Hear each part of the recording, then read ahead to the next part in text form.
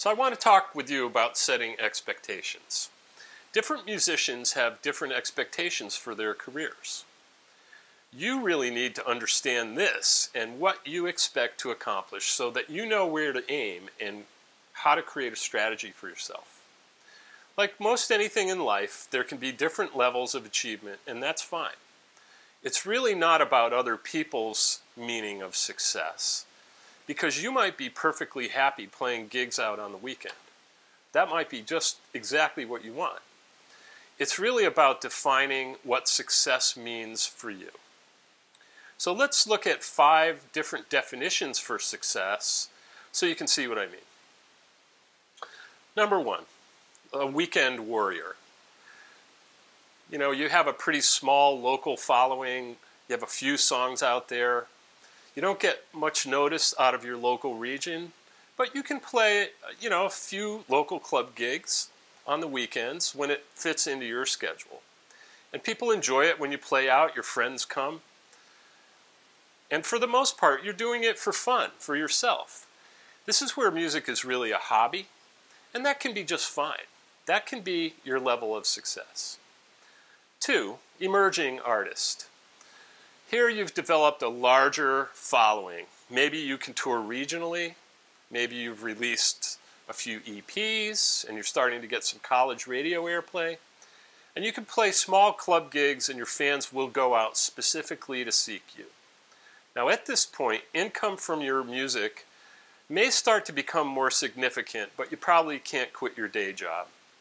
And there are a lot of people operating at this level, and that's just a fine level of success. Number 3, established artist. Now here you've released your first major record. You've got an opening spot on a larger regional tour with a bigger band. You may get a spot on a smaller stage of a festival. Your career's starting to move. Regionally, people know your music, and you might be getting radio airplay on smaller indie and college radio stations across the country.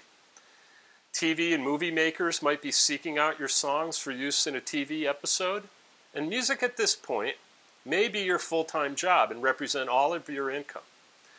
This level is what a lot of people strive for. Number 4, the star. You might have a few full-length records out there. Your new releases are much anticipated by your fans. You get coverage from pretty influential bloggers and magazines. Bigger radio stations around the country are picking you up and playing your music, and you might be able to headline a national tour. Your music hasn't withstood the test of time yet, but at the moment you're successful. This is a level of expectation that a lot of people shoot for, but very, very few get there. And number 4 is the superstar, or the icon. Your music is just everywhere. Everyone knows about you and your music.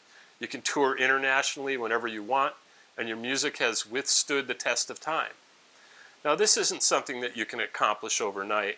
You need to be continuously pumping out amazing content to make the leap to this level, and you have to be doing it for years and years and years. Now, ask yourself, what level do you realistically want to operate at? Where do you want to get to?